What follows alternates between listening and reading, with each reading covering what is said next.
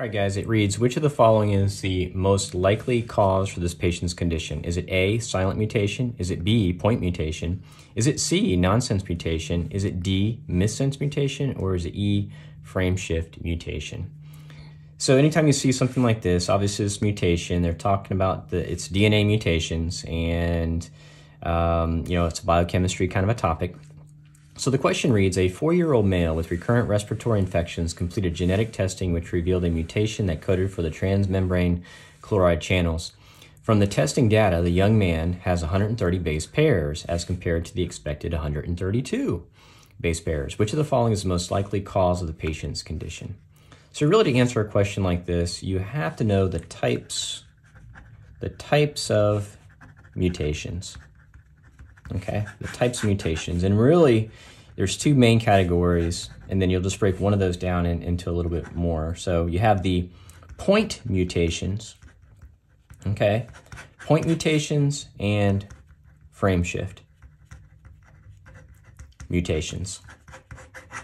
Now, so essentially the point mutations, and to give even more of a broader view of what we're talking about here, mutations in DNA. So we have DNA makes RNA, which makes the protein, right?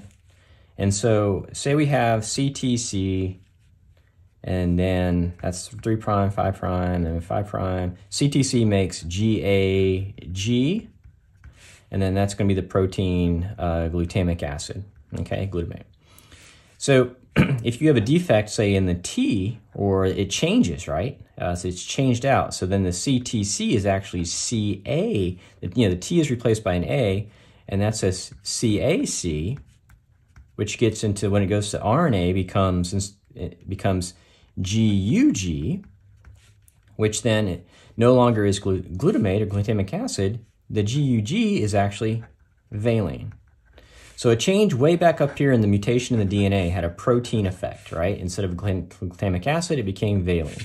Okay, so that's from 30,000 feet away. So you're gonna see a question like this where they're gonna give you some type of clue. And in this one, this is the big clue right here.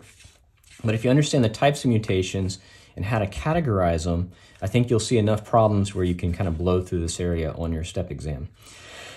So when it comes to point mutations, I want you to break this down into silent versus nonsense versus missense mutations, okay? So point mutations are actually broken down into silent mutations, nonsense mutations, and missense mutations. So let's, over here, we're gonna look at, say, what normal is, okay? And let's just say we had the base pair TTC, and that's at the DNA level. And then at the RNA level, when it gets translated down or whatnot, it becomes AAG, right? T becomes an A, excuse me, and the C becomes a G. And then that becomes lysine, okay, at the protein level. And a silent mutation is if you change the third base pair, it would not change the amino acid or protein, okay? Like this. So TTC, right? If we took TTC and changed the third base pair from a C to a T, okay? If I changed it from a C to a T, when it went to the RNA level, it becomes AAA, right? And AAA is still lysine. So even though we changed the third base pair, you did not change the amino acid, So they call that a silent mutation. So when it comes to nonsense mutations, you always hear the thing saying, stop the nonsense, right? Stop the nonsense. That's because when you in a nonsense mutation, the change results in an early stop codon. Okay, you get the stop codons, which are UAA, UAG, and UGA. So in this situation, if normal was TTC, and instead of this first T being a T, we made it an A, so it would be ATC we started with. Well, that goes down into UAG, which is what? UAG is a stop codon. So again, a nonsense mutation results in a stop codon, okay? And you'll see a question that uses the nonsense mutations where they'll compare somebody that has, normally you should have 180 base pairs, and this person only has 110. Well, there must have been an early stop codon in there to mess that up. And then the last one here is going to be a missense. Now, missense, you can also break this down into conservative versus non-conservative. And really what that means is, a conservative is if I change from the second T to a C, and then that changed to a AGG, and then that changed to arginine. Well, arginine is somewhat similar to lysine, right? They're, say, both acidic or whatnot.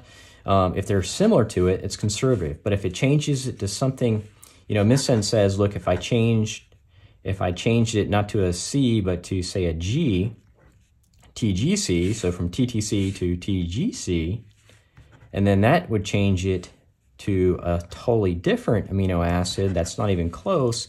You know, say one's polar, one's non-polar, there's a big difference. They call that a non-conservative. But anyways, it's in the category of missense mutation. If you change the amino acid to something totally different, okay? I want you to remember this, hemoglobinopathies. Okay, hemoglobinopathies, anytime you see, okay, that's normal, hemoglobin, I think it's that S, and I'm trying to think of what the, and hemoglobin C, you know, like sickle cell, all that kind of stuff. I want you to, if you see any of this stuff, anytime that you see they start playing around with this cathode, anode, and you see those pictures, again, the cathode, and you see a lot of the questions like this, is a negatively charged, there's a starting point, and then they send stuff off and they'll say, oh, it only got so far. Okay, that's hemoglobin A, hemoglobin S, that's the sickle cell, and C. And so all they're saying is, well, how come this guy, this hemoglobin S, didn't travel as far to the anode or whatever like that? And really what that is the hemoglobin A, okay, the normal, it's going to travel, you know, it has the way it's charged, it's going to be attracted to this anode, right? It's going to go in that direction like it should. But this guy right here is, instead of it being the normal, say, amino acid, that it's normally in the sickle cell, the valine replaces the negatively charged glutamic acid, right? And so since it replaced the negatively charged, so it's not as negatively charged per se, and therefore it doesn't race to this guy as much, and that's why he's kind of, say, slowed down per se. And then when it comes to the hemoglobin with the C, the lysine, I think it was lysine, is substituted for the glutamic acid.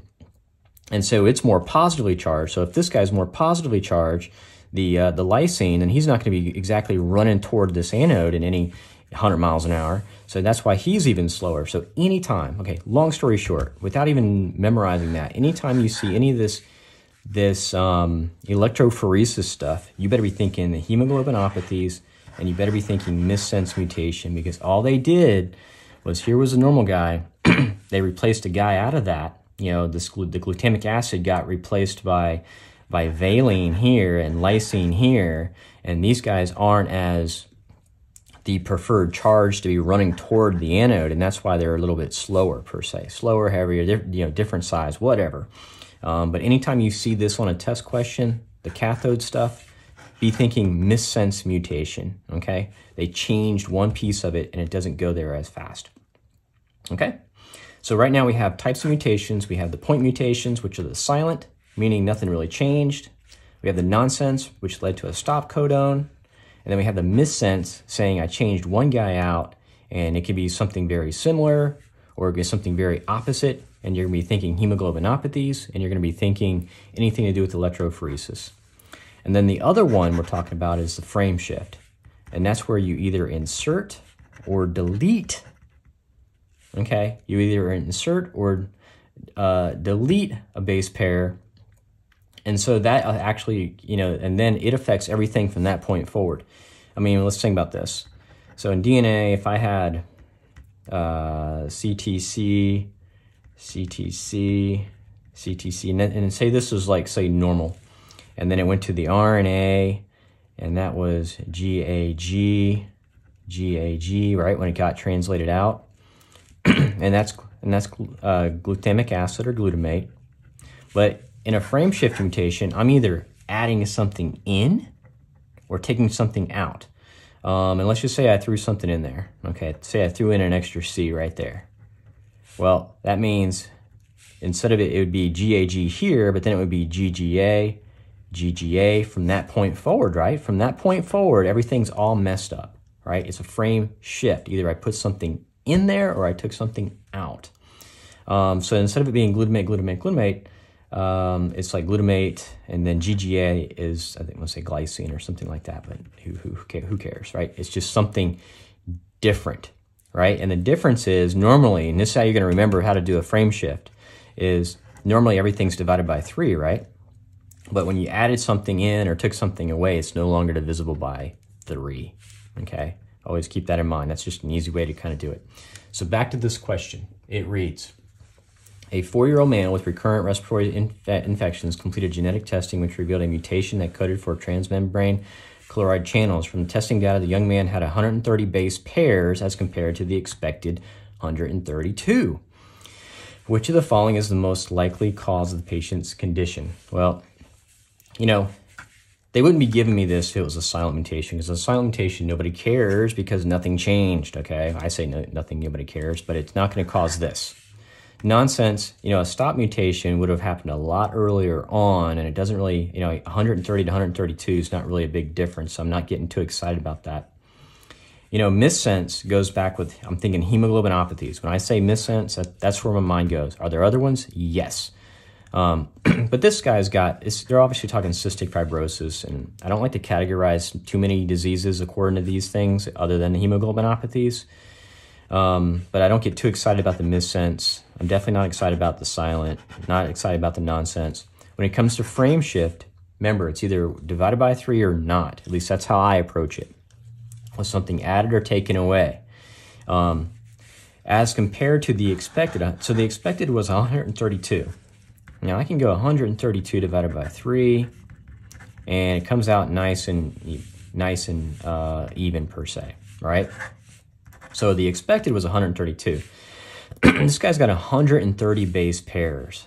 That's not divisible by 3. So it appears that either something was, obviously it's less, 130 base pairs.